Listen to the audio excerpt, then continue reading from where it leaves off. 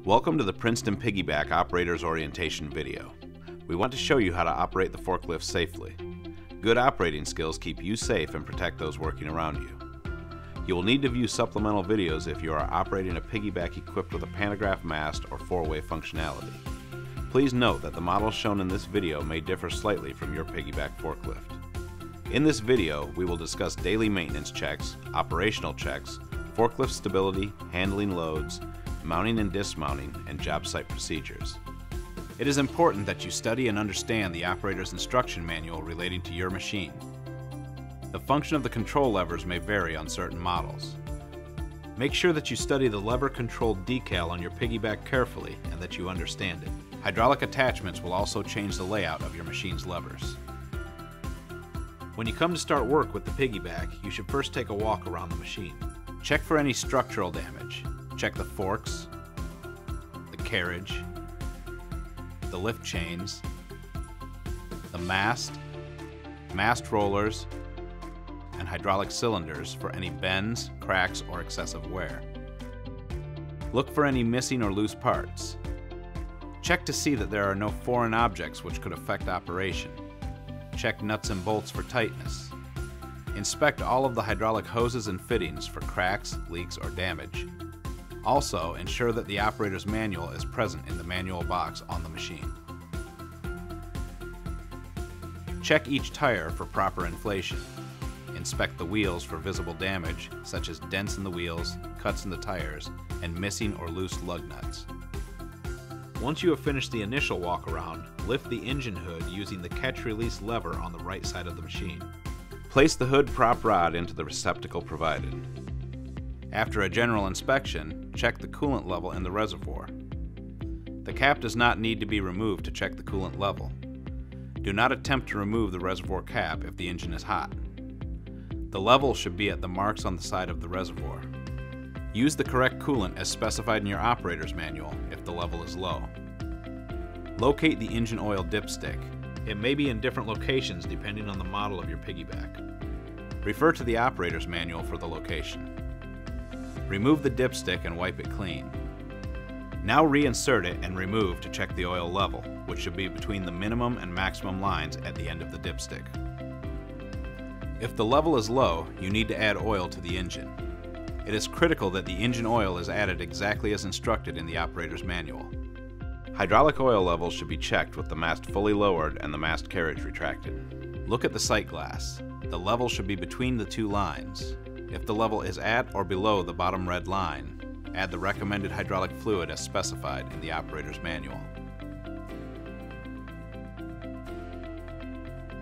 Climb aboard your piggyback using the steps and handles that are provided.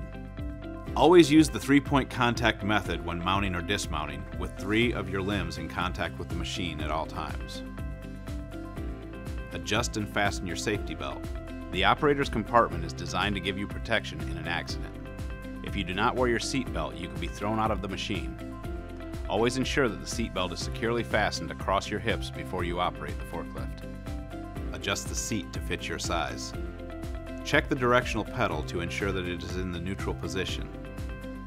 Look to see that the parking brake is on, and if it is not, engage it at this time.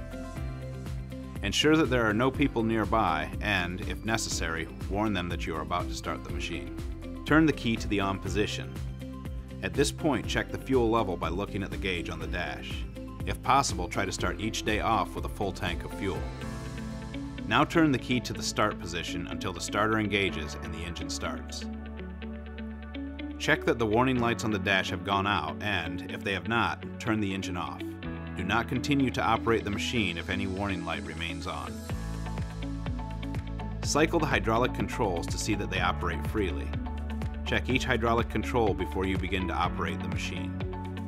Raise and lower the forks. Tilt the mast forward and backward. Side shift the mast to the left and right. Extend and retract the mast. Lower and raise the stabilizer legs. If any of these controls are not working properly, do not continue to operate your machine and notify your supervisor. To check the drive controls of the machine, first release the parking brake. The right foot pedal is the accelerator pedal, which controls engine RPMs.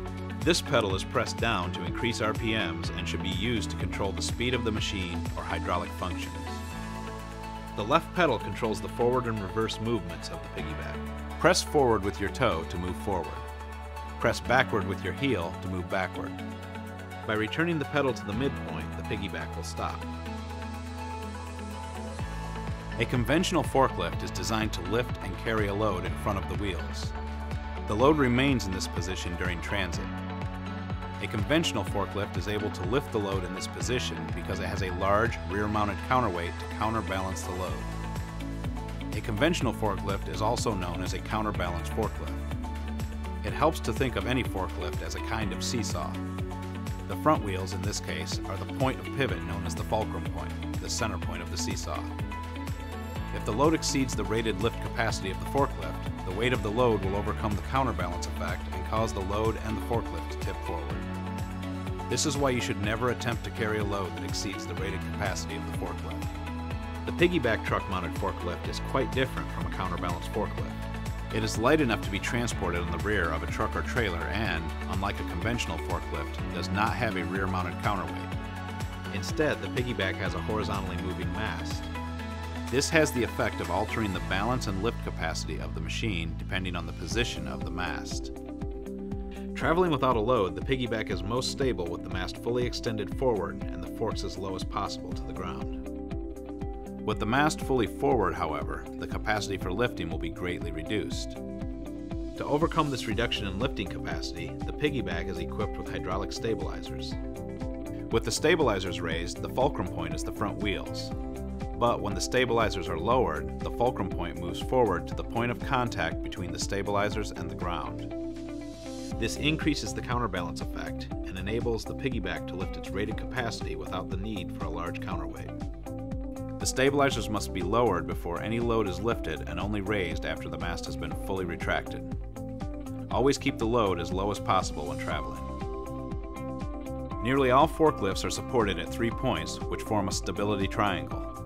This is even true for four-wheeled forklifts because the rear steering axle is attached by a pivot point at its center. This yellow triangle represents the stability triangle of a piggyback with its stabilizers raised. The triangle joins the centers of the 3 wheels. With the stabilizers lowered, there is a new stability triangle, which joins the stabilizers to the center of the rear wheel. The center of gravity is the point at which an object's weight is concentrated. This is the object's balance point. Both a piggyback and the load that it is lifting will have individual centers of gravity. When the piggyback lifts a load, these centers of gravity will combine and form a combined center of gravity. As long as the combined center of gravity of the piggyback and load stays within this triangle, the forklift is stable and will not tip over. If the combined center of gravity moves outside this triangle in any direction, then the piggyback will tip over in that direction. 3 factors affect the movement of the center of gravity: the position of the mast and load, the weight of the load, and the lie of the land. When the mast moves the load forward, the combined center of gravity will also move forward. The heavier the load, the faster the combined center of gravity will move forward. If the load is heavier than the piggyback's rated capacity, even with the stabilizers down, the combined center of gravity will move outside of the stability triangle and the machine will tip forward. Move the same load back into the frame of the piggyback and the center of gravity moves back inside of the stability triangle. This shows how important it is to be aware of the rated capacity of your particular machine and how important it is to lower and retract a load as soon as you possibly can. With the load back and low, the piggyback will remain quite stable even when on the move. Remember that the stability triangle changes when the stabilizers are raised. The third factor affecting the center of gravity, the lie of the land or slope, requires us to see the stability triangle in 3 dimensions. This is because the pull of gravity comes straight from the center of the earth, regardless of the slope or incline that you may be traveling on. This is why the center of gravity will move as the machine travels up, down, or across a slope. If you need to travel down a hill, never go with the load pointing downhill. You can see that, even with the load back and low, much of the weight lies outside of the stability triangle. There is a risk that the center of gravity will now move outside of the stability triangle and that the machine will tip forward. Always reverse straight down a hill when carrying a load, and never travel with the load high, even with the load retracted. If you move up and across a slope with a load carried high, you can see that almost all of the combined weight of the load and piggyback are now outside of the stability triangle. With the combined center of gravity well outside of the stability triangle, the machine and load will tip over backwards. Always travel straight up a hill and do not travel left or right while ascending. Never travel with a load raised and never travel across an incline. Remember, the safest place to be is always in the driver's seat of your piggyback with your seatbelt on, which provides the protection of the overhead guard. In the event of a tip over, stay safely seatbelted inside of the operator compartment. Lean away from the direction the piggyback is tipping. Brace yourself by gripping the steering wheel tightly. When lifting a cubed load from ground level, first make sure that it is stable and secure. Check the weight and load center of the load to be lifted. If the weight is not marked or shown on the load, check the weight of the load with your supervisor or have it weighed. If it is too heavy, split the load and restack it. Adjust the forks to suit the load and approach it squarely. Drive into the load until the forks are fully engaged. Lower the stabilizers. Tilt the mast rearward slightly to secure the load. Raise the forks to lift the load. Retract the mast fully. Raise the stabilizer legs and slowly drive away, looking in the direction of travel. When placing a cube load at ground level, first check the area and be certain that the load can safely be placed. Approach the placement area squarely. Lower the stabilizers, ensuring that the surface is strong enough to support them. Extend the mast fully forward. Lower the forks to the ground. Tilt the mast slightly forward to place the load. Raise the stabilizers. Back up carefully, looking in the direction of travel. Wide loads are loads that will not fit between the front wheels of the piggyback. When lifting a wide load, it is particularly important to ensure that the load is stable and secure. Check the weight and load center of the load to be lifted. If the weight is not marked, check the weight of the load with your supervisor or have it weighed. If the load is too heavy, split the load and restack it. Space the forks as far apart as possible. Center the load on the forks and approach it squarely, driving into the load until the forks are fully engaged. Lower the stabilizer legs. Tilt the mast rearward to secure the load. Raise the load to clear the frame and wheels of the piggyback. Retract the mast fully to bring the load over the front wheels. Raise the stabilizers. Carry the load as low as possible above the wheels, keeping the mast retracted fully. Do not side shift while traveling or turning. Make turns slowly and always look in the direction of travel. With a wide load, the best way to travel is in reverse, as you will have the clearest line of sight. Ensure that no part of your body is outside of the operator compartment at all times when traveling in reverse. When placing a wide load at ground level, first check the area and be certain that the load can safely be placed and that the area is free of debris. Approach the placement area squarely. Lower the stabilizers, ensuring that the surface is strong enough to support the stabilizers. Extend the mast fully forward. Lower the forks to the ground. Tilt the mast slightly forward to place the load. Raise the stabilizers. Back up carefully, looking in the direction of travel. When placing a load above ground level, approach the landing area squarely and carefully. Raise the load until it is above the landing area or platform. Drive forward carefully to the landing platform and make sure that the front of the machine does not come into contact with the platform of the truck or trailer. Lower the stabilizers. Extend the mast forward until the load is directly above the landing area. Lower the load carefully until it is touching the landing platform. Tilt the mast forward to position and place the load in the landing area. Raise the stabilizers slowly. Back up cautiously to clear the load and the platform, looking in the direction of travel. Lower the forks as soon as possible. When stacking one load on top of another, extra care must be taken. If visibility is restricted, use a signal person or a spotter. Make sure that the lower load is sufficiently strong and secure enough to support the upper load. Be sure to never side shift an elevated load. The stability of the piggyback could be compromised and the machine could tip over. Lower the stabilizer legs. extend the mast slowly forward until the upper load is directly over the lower load. Gently lower the forks. Tilt the load into position.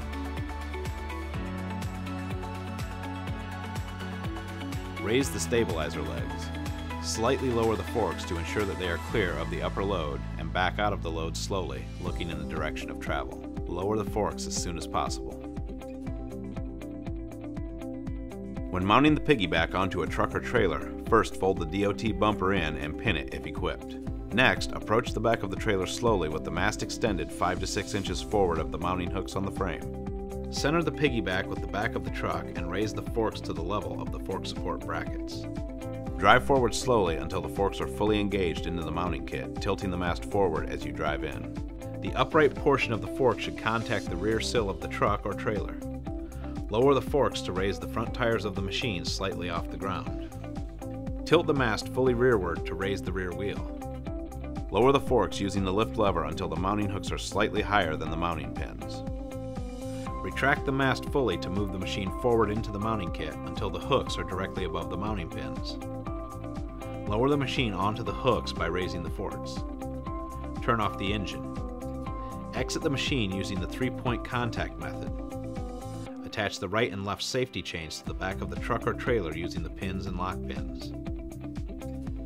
Press downward on the lower and go button on the left side of the machine to release the hydraulic pressure in the cylinders. This will cause the forklift to settle into the tire pads. The mounting hooks now carry the weight of the piggyback. Connect the electrical cable. Ensure that the transport lights on the piggyback are functioning with the truck or trailer lights. When dismounting the piggyback from a truck or trailer, first remove the electrical cable from the piggyback. Remove the lock pins, disconnect both safety chains, and place them onto the hooks provided on the piggyback. Enter the piggyback's operator compartment using the 3-point contact method. Fasten the seat belt. Start the engine using the ignition switch on the dash. The parking brake must be in the off position. Tilt the mast fully rearward. Lower the forks to raise the piggyback until the hooks clear the pins. Extend the mast 5 to 6 inches. Raise the forks to lower the forklift to the ground. Tilt the mast forward until the rear wheel touches the ground. Raise the forks slightly to take up any slack in the mast lift chains and clear the fork support brackets. Back up slowly until the forks are fully clear of the support brackets, looking in the direction of travel. Lower the forks to travel position as soon as possible. If equipped, extend and pin the DOT bumper on the truck or trailer. When making a delivery to a job site, first you must find a suitable and safe area for offloading. Check with the site supervisor. Remember that a truck with a piggyback does not need to park exactly where a load needs to be placed. The piggyback will allow the load to be placed in locations where a delivery truck would have very little room to maneuver. Always be sure to check that there are no overhead power lines or other dangers where you will be operating the piggyback. If you must park on an incline, make sure to chock the wheels of the truck or trailer. Be careful not to hit the edge of the truck or trailer with the mast of the piggyback. Lower the stabilizers. Lift the load to clear the platform.